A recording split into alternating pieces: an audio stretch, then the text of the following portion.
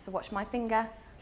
5, 6, 7, 8, 9, 10, 11, 12, 13, 14, 15. 1 less than 15. 14. 1 less than 14. 13. 1 more than 13. 14. 1 more than 14. 15. What was this number?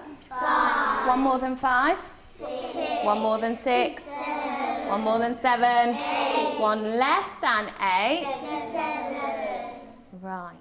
The objective for the oral mental starter for today's lesson is going to be to count on and back in different steps. Isabel, can you choose a new number?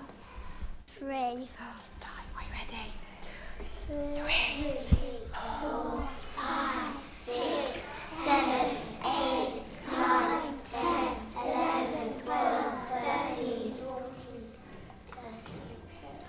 12. 13. If we count back 1, we get to 12. 9, 8, 7, 6, 5, 4, 3. We're going to change now from counting in steps of, what were we just counting in steps of? 1. Ones, and we're going to try and count in tens. Do you think we can do it? I'm going to start here again, and we're going to start with 0, and we're going to count in tens. Are you ready? Are you ready? Yeah. 0, 10, 20, 30, 40, 50, 60, 70, 80, 90, 100. well done. Let's have another go. Let's see if we can do it slightly quicker. Are you ready? 0, 10, 20, 30, 40, 50, 60, 70, 80, 90, 100. well done. We're going to count backwards in tens now. So we're going back down the counting stick. So we will start this time with 100. Are you ready? 100. 90, 80, 70, 60, 50, 40, 30, 20, 10, 0. That was 20. 10. 0. What number was this? 10. What's 10 more than 10? 20. 10 more than 20. 30. 10 more than 30. 40. 10 less than 40. 30. 10 less than 30. 20. 10 less than 20. 10. 10 less than 10. 0. What number was this? 100. 10 less than 100 is? 90. 10 less than 90 is? 80. 10 more than 80 is? 90. 10 more than 90 is? 100. Well done, fantastic counting. Right, do your maths brains feel warmed up now?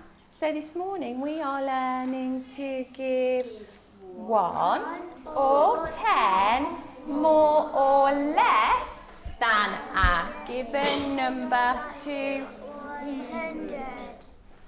But first, I want you to have a look at those numbers on the board. Let's just check we know what they are first. So can you say that number? 11, 12, 13. Fantastic. And you've got 2 questions there. What's the same and what's different? I want you to turn to your talk partner. And I would like you to talk to your partners about what you noticed. What's the same and what's different in those numbers? So it's going 11, 12, 13. You look at the tens column, so if you look at 11, 12, 13, do the one that you said stay the same. Let's start with Logan. Tell me something you noticed about those numbers. The units is changing, but the 10 isn't. Fantastic explanation, good boy. So if you look at those numbers, the units digit is the one that is changing. That's the second digit. But the tens are staying the same, aren't they? Let's see if we noticed anything else. Isabel, tell me something you noticed. All the numbers I've got, the one that I ain't changing. Good girl. So they all start with a 1, which means 1, 10, and they're staying the same, aren't they? Good girl. Did anyone notice what we're counting up in? Is there a pattern there that we're counting up in? Ones. Is she right? Yeah. For your next little challenge, have a look.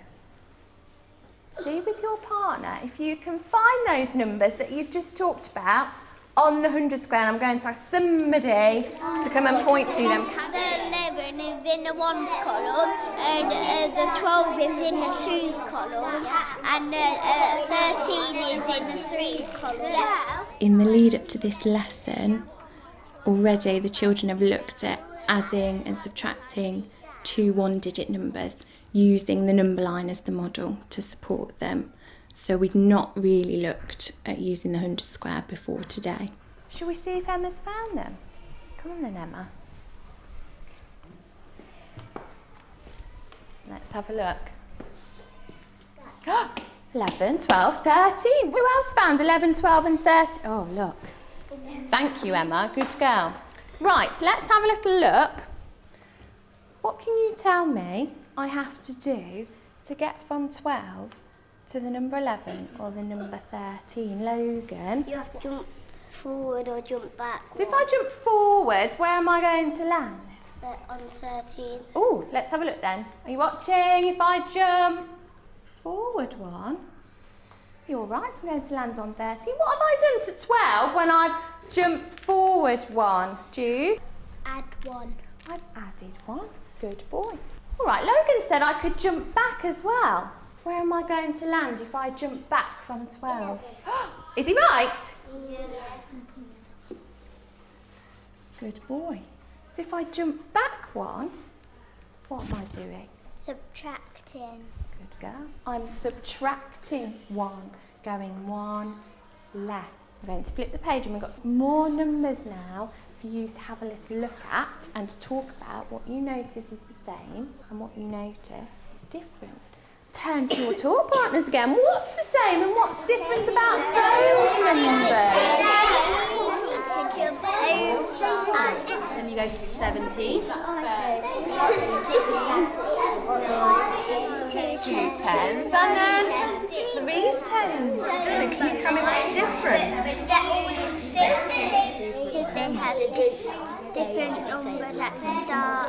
Charmaine, can you tell me what you noticed about those numbers? The units don't change and 10 digits changes. Good girl, well spotted. So this time, it's the units digit that isn't changing because the unit all says 6. They've all got 6 units, haven't they? And Charmaine said the number that's changing this time is the 10s. So the first digit is changing. Jamie, can you tell me what you noticed?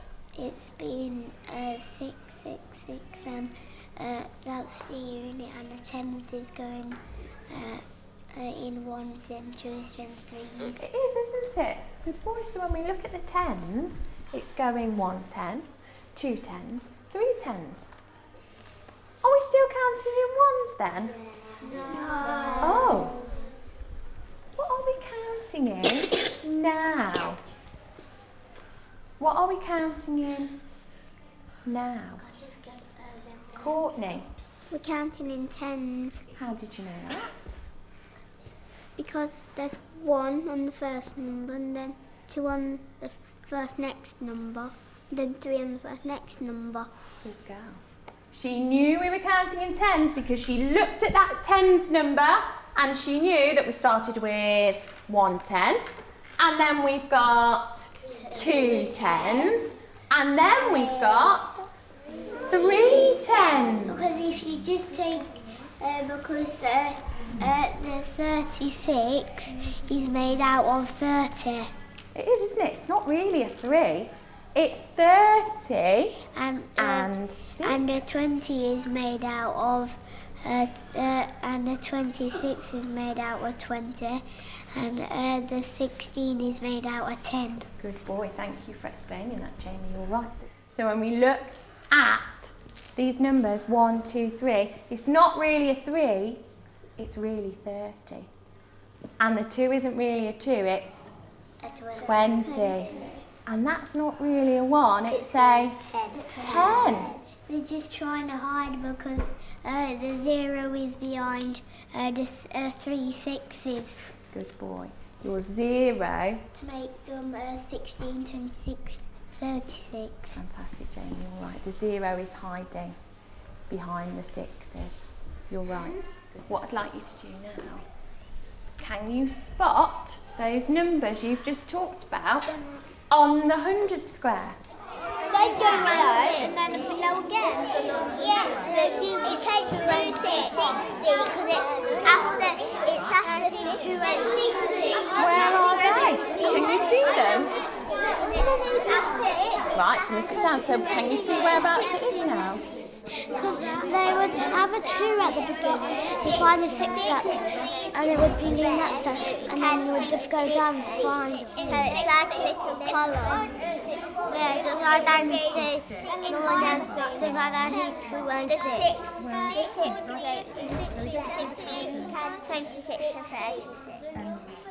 Yeah, does I then see 2 and 6? Who thinks they've spotted them? They are.